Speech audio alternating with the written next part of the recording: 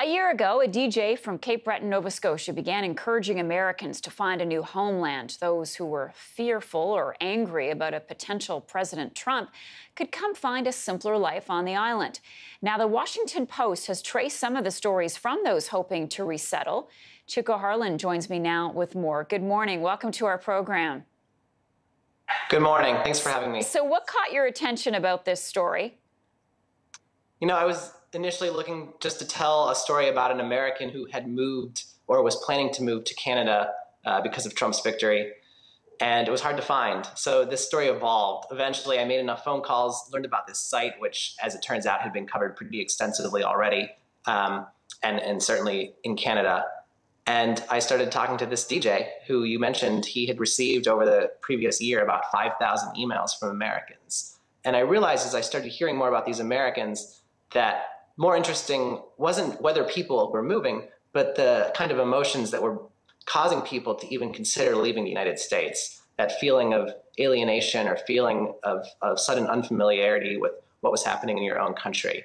And so I sort of lost interest in the first question and became a lot more interested in this feeling that was happening in a not insignificant number of Americans' lives. And Cape Breton became the framework for that story.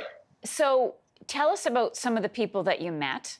And did anyone actually end up moving? Well, some people are in the process of at least seriously considering it.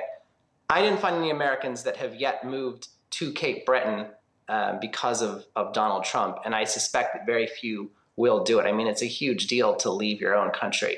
But I talked to at least a dozen people over the phone or in person who had written to this island and spent significant time with at least one husband and wife who were featured prominently in the story.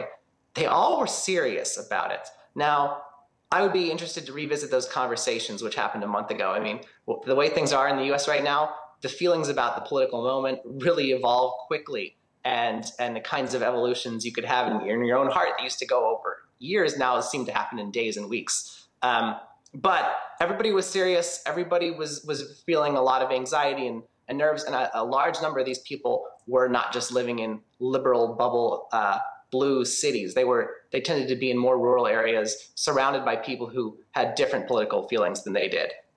Do you think that anxiety about a potential President Trump still exists now that there is a President Trump? Well, sure. And this is just speaking on behalf of the people that I talked to. Nothing that they've seen from him in his first couple of months on the job have made them feel that he's more competent than they initially thought. So what about these people that you met? What did they tell you? What was their greatest fear or concern about Donald Trump and what he might do to America? So their greatest fear wasn't so much about him, but more about the ways in which they were seeing the people who voted for him respond to him. And look, the leader of the country, you can always put that in a vacuum and just say, well, I'll go on and live my life.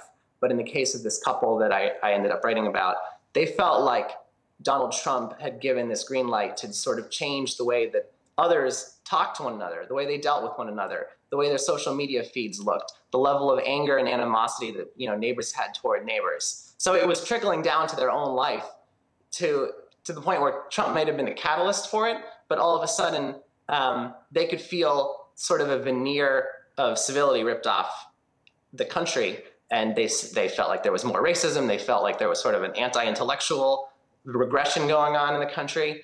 And they showed me, over the course of several days I spent with them, how that manifested in their own lives. And they didn't like it. They were scared about it.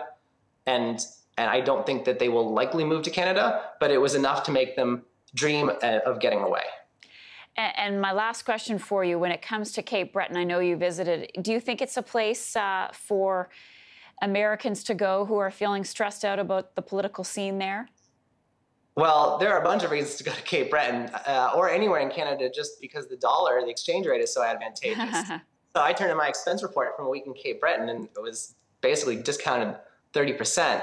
But it's a beautiful place. Obviously, when you travel there in February or March, it's cold and there's snowbanks on the side of every road. But you don't have to imagine too hard what it looks like in June and July and August. A paradise, if you like, being on the water or having lobster or anything like that. So I don't know. I don't think people will go on vacation to escape Trump. I think the question about whether to move because you disagree with the politics of a place is a really serious question. For those who are really serious about it, there are honestly easier countries to get into than Canada. Canada's immigration system is pretty strict. Chico Harlan, reporter with the Washington Post. Thanks for speaking with us. And hey, by the way, congratulations to the Pulitzer Prize winners at your newspaper. Absolutely. Thank you. Take care.